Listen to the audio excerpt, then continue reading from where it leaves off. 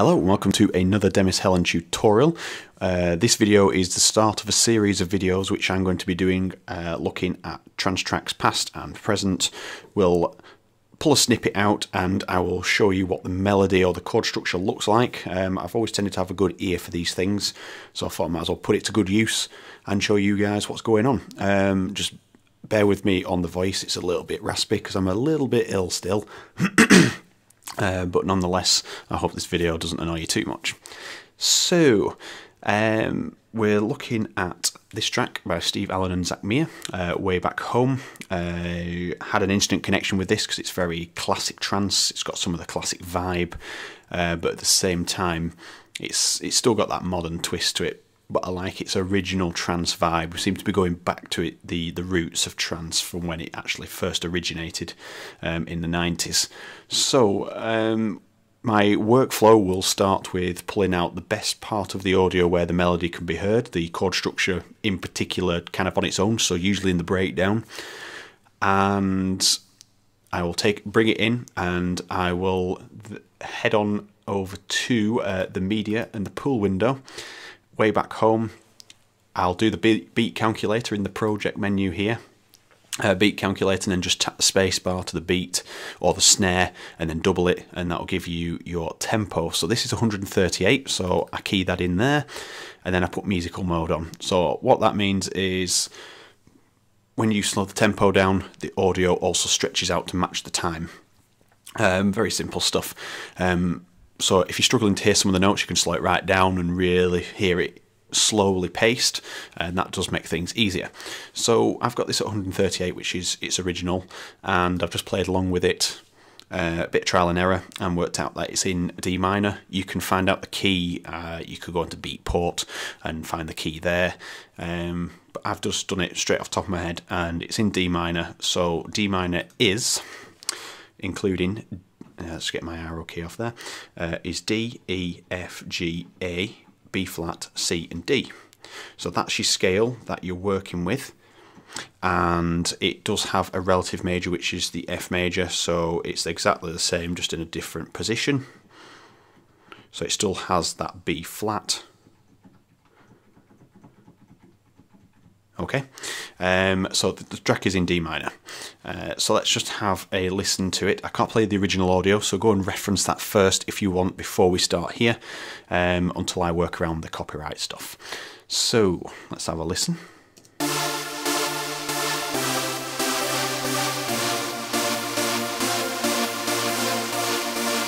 So it is a 3-note chord, even though there's only 2 at the top. So if we take those 2 notes and then the D in the bass, so that's the first chord. It's actually a 3-note chord if you actually transpose that D up to this D.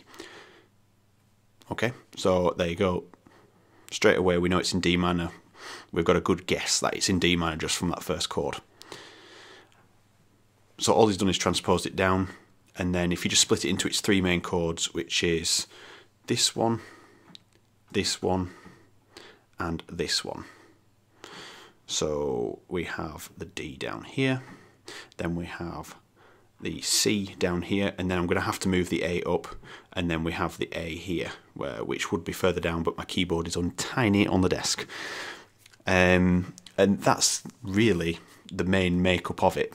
If we actually jump into the MIDI, there is a few little things. So it starts off with like a very slow paced melody chord structure pace. So we have this very doot doot doot, and then it jumps a little bit to give it a bit of character.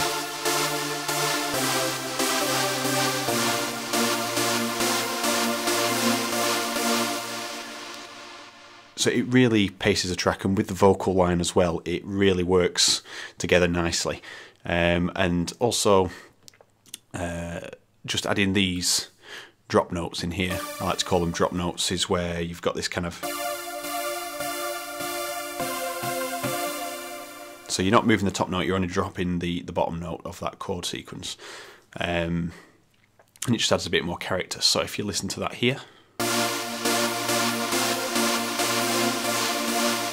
now if you just put them back up to where they're meant to be,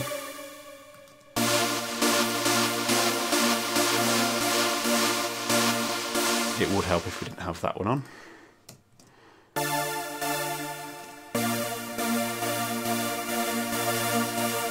It's a little bit too monotonous, so just to get a bit of character, it takes away the fact that those 3 bars are repeating exactly the same chord throughout the middle section of that phrase. So that's really it. It's just a little insight into how the melody's been composed. The vocals kind of sit up on the G, so let's just show you on the MIDI keyboard. So it'll sit here and it kind of moves around these 3 notes, which keeps in with the scale as well. So if the vocal had to rise up another note, it would go here, because we know that D minor has the B flat in. So the vocal kind of hovers around all that area there, those 4 notes. That's just a guess, because I haven't actually mapped that out. And usually you probably could go into the audio, because this is not just a vocal track. You can go into the audio and then use Vari Audio and use pitch and warp, and then it'll show you the notes of the vocal. But because there's a huge chord structure here and bass and everything, it's not accurate whatsoever. But that's also another good way to pick out the notes and make sure that you've got it all right. But you know it's good, you know you got it right when you play the track over yours, because it's all in time and it works. So yeah, that's that one. So I don't know if that'll help if you need to do remixes of this track and stuff like that. I can put the MIDI for download maybe. Just let me know what you think. We can adapt these videos and make it a little bit more suitable for you guys. But again, I think it's quite useful sometimes. You don't get the true melody representation, or nobody's really interested in that particular track, but you are, and that's the most annoying part of things. So let's see what happens. So thank you for watching, and I will see you in the next video.